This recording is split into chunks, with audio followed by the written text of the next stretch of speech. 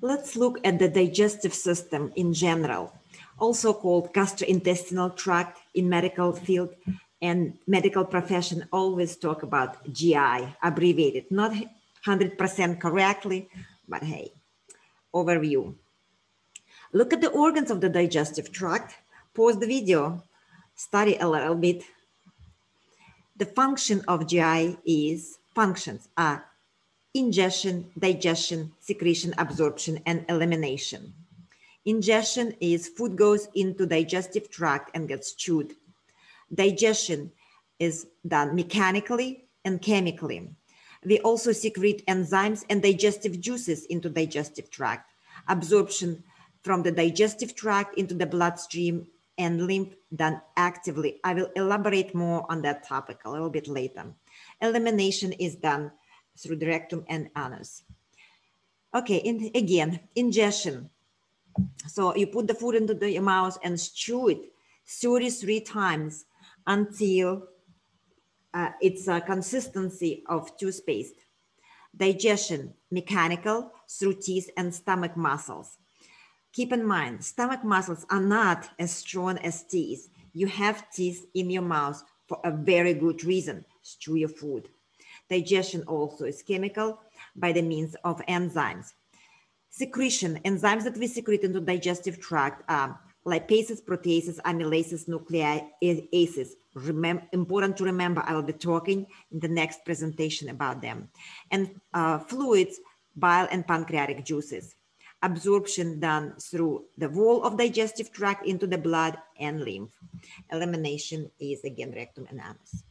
The digestive system organs, the gastrointestinal tract itself and accessory structures. The tract is mouth, oral cavity, oropharynx, esophagus, stomach, small intestine, large intestine, rectum, and anus. Accessory structures, teeth, tongue, salivary gland, liver, gallbladder, and pancreas. When you talk to medical professional, you always have to describe the pain or symptoms that you have in certain areas. And the areas of abdomen divide into 9 regions. Look at them and try to memorize. Epigastric area, umbilical area, and suprapubical area. Often medical professionals, when they write charts, they refer to quadrants to simplify the matter. And they write right upper quadrant, right lower quadrant, left lower quadrant is LLQ for abbreviation. Also, shamelessly medical professionals mix and match. They may write that patient has right lower quadrant pain and epigastric pain. The reason the abdomen divided into that areas is because the organs are there inside. So when you say that patient has pain in epigastric area, means right here, means they refer into the stomach.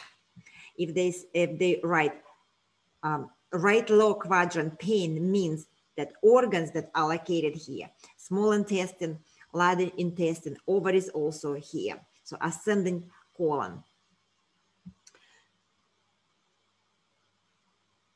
Okay, so now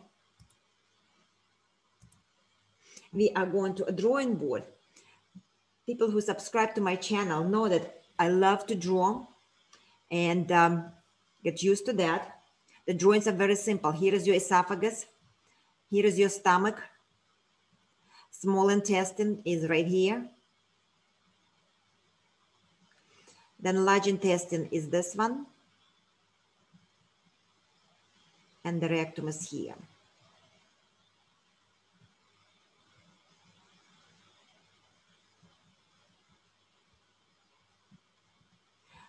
This is the mouth and teeth. Food is getting into the mouth, is broken down by teeth in the small particles. And those small particles end up in the stomach. Stomach will produce hydrochloric acid to break down further this food. And this food is broken down into smaller particles. Here in small intestine, we have pancreas. P stands for pancreas. In the right upper quadrant, liver is located.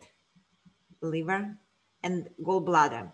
And liver and gallbladder drain here into small intestine. And under effect of juices from pancreas and from the liver, food is broken down into smallest particles. All the digestive tract lined by cells called enterocytes. Those cells are very active. That's how they look when they are normal. Almost nothing, no food that arrived here into small intestine will go between two cells. Always the food will get first incorporated into the cell and then get out of the cell into the bloodstream. And here's the bloodstream. Or into lymphatic tissues.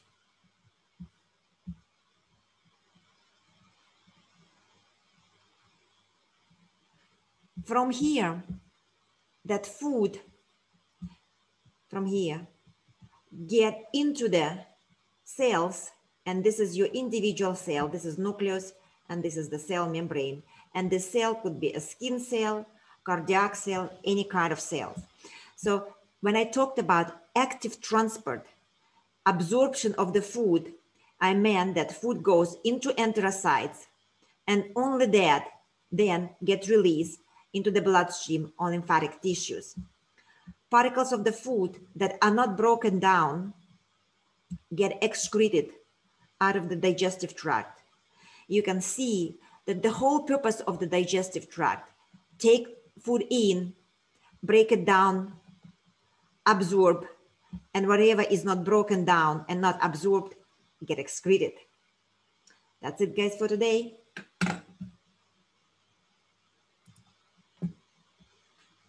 Okay.